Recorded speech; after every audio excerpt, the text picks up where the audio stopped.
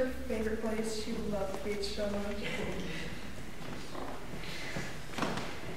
We also love to read, and we love the holidays and being with our family. I really do think that her family was the most important thing in the world to her. She was not a big fan of snow, but she loved to watch her children and grandchildren play around in the snow. She just loved it so much. She was like, "Go make your snowman."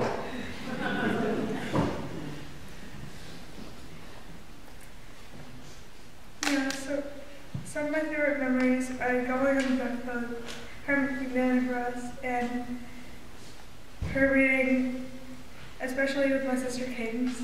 I remember she was like, "I gotta call Grandma so I can read with her." She was not only an amazing grandmother, but an amazing mother, sister, and friend. We were always here together.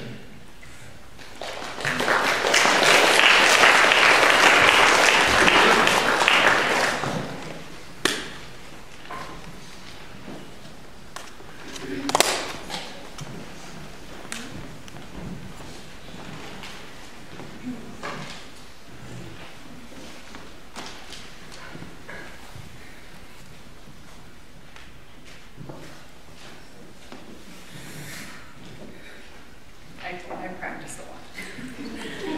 This is way different. First off, I want to say how unbelievably touched I am by all of the people who came yesterday and that are here today, as well as everyone who has sent flowers or gifts, sent kind messages, and shared memories with us. I know that this is all out of love and admiration for my mom. To my siblings and me, she was everything. She was the center of our world. I don't think I can truly put into words how much I will miss my mom, but I would like to try and express the overwhelming sense of gratitude I have experienced having her as my mother. As a child,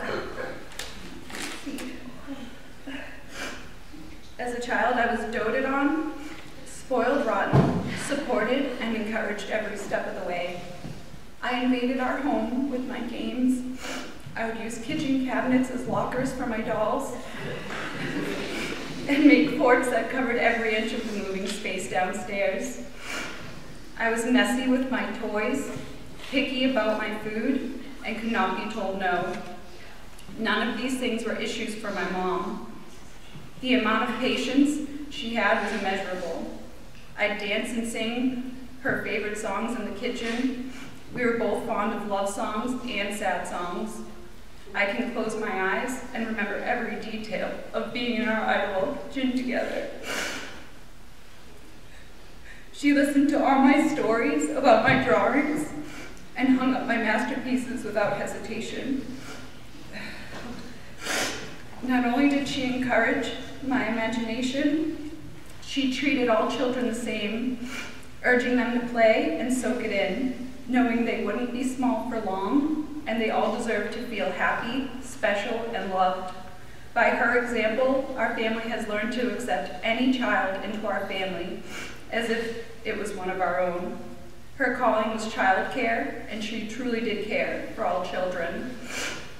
She was energetic, active, and instilled a sense of adventure and curiosity in all of us.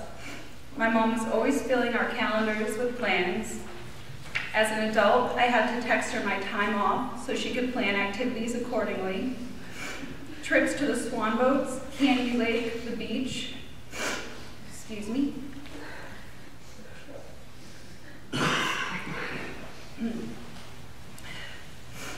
Candy Lake and the beach, camping, playgrounds, Enchanted Village, and more were a major part of my childhood, becoming a routine in my family where all kids were welcome.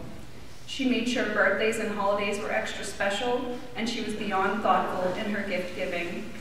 With each new baby, our family bond became stronger, and these activities all became tradition. Cousin sleepovers at Grammy and Grampy's were the most fun for Blakey and the kids. They'd go for ice cream and mini golf and get to be treated with the same love I got to experience growing up. Her energy will forever be unmatched. As hard as I try, I don't know how I will ever measure up. In her memory, I'll never stop trying. I'm grateful for the neighborhood she raised us in, and I'm grateful for the confidence and trust she had in us all. I'm grateful for the wonderful way in which she treated my friends, always making things fair, giving everyone $1 for candy when we want to walk to our local convenience store or catch the ice cream truck. Through the years, she took in many of our friends when they needed a place to stay, even animals too. She made a home where everyone wanted to be and everyone was welcome. As kids, a knock on the door was a rare occurrence because everyone that knew her knew of her open door policy. We had no shortage of visitors, and we joked that it would be easier if we installed a revolving door. So many of our friends have expressed how good she made them feel, how easy it was for them to talk to her, how they'll remember the amazing way they were treated by her, and how much they will miss her. Our mom was always understanding, yet she didn't sugarcoat. She was honest and would let you know exactly what you needed to change, but never begrudge you your shortcomings, and in fact had deep compassion for anyone in need, and was often sought after for advice. Growing up, astrology and superstition were paramount in our home. We often spent hours having fun assessing relationships and our own personalities based on our signs. A fork dropped on the floor meant for sure a woman would be stopping by soon, and by no means was one to pick up a sharp knife that had been dropped due to the repercussions. She led with a moral compass rather than rules or restrictions, and taught us to follow our hearts and do what we knew was right. Mistakes made would not affect her love for you or how much she cared. She would also remind you that worrying was useless, a useless emotion, and that only God knows the full plan.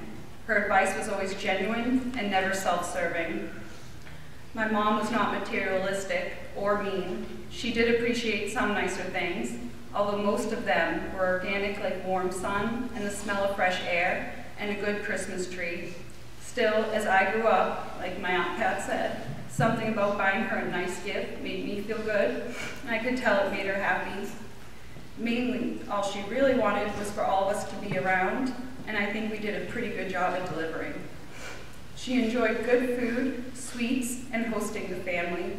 She was a great cook and a great host. I will miss her being there to play games with us. In more recent years, Apples to Apples became a family favorite, and we'd all be laughing through the entire game. She made sure her kids were fluent in sarcasm and that we handed it down to her grandchildren. I am so sad she won't be able to spend more time in her new home and buy her new pool with the kids. I loved seeing her pride in her new space, her excitement in decorating her new home and setting it up just the way she liked it. If only we were in charge of time and we could have told God, we aren't ready yet. It will be hard and our hearts will ache as we mourn, but I do hope to continue our family traditions with a grateful, happy heart. I think her humor will shine through as she is so much a part of all of us, and as she's looking down upon us, I hope she hears us laughing while playing games and telling stories. I refuse to let 2023 be the year I lost her. It'll be the year she's everywhere with me. I will follow her lead and try to always bring fresh fruit and pasta salad to the beach, and I will carry cash to give to the kids for the ice cream truck. I will dunk for her every year on Duck Day, and I will ride the Yankee Cannonball at Candy Lake Park. In honor of my mom, we can all show extra kindness to children. When you see a child behaving out of sorts, do not judge or get frustrated. If you have your own kids, let them be kids. Let them play with water and dirt. Spoil them with patience, your time, and once in a while, let them have that trinket at the checkout counter. Don't yell over spilled milk or paint or muddy footprints. Love them with all your heart and cherish every moment. In doing so, I hope that in return, you are rewarded with the same unconditional love, gratitude, and admiration that I have for my mom.